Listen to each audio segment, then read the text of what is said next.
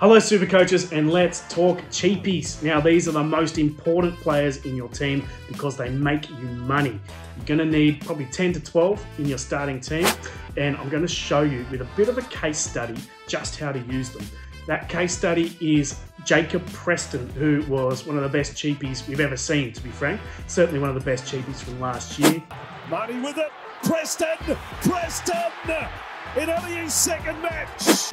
Started at 200k, and by round 7 he was up at 550k, so he'd made $350,000. But right now, as you're sitting there, that money has not been actualized at all. I'm going to show you how to use that money in 3 easy steps. Firstly, you cash in your fattened cheapie for another cheapie. So in this case, you'd sell Jacob Preston in round 7 for 550 for another cheapie at 200k, and then bang, there you've got 350 sitting in your kitty, ready to spend elsewhere in your team.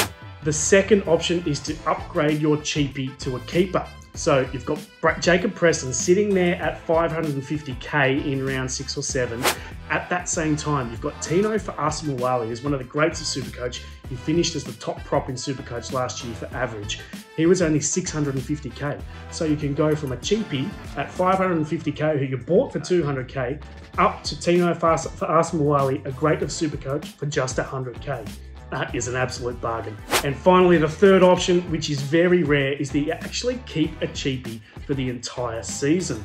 This actually happened with Jacob Preston last year, where he started as a youngster coming through, but by the end of the year, he was playing 80 minutes almost every week, averaging 60, which was basically made him a starting player or close to it on every round. So last year in my side, I held Jacob Preston for the entire year.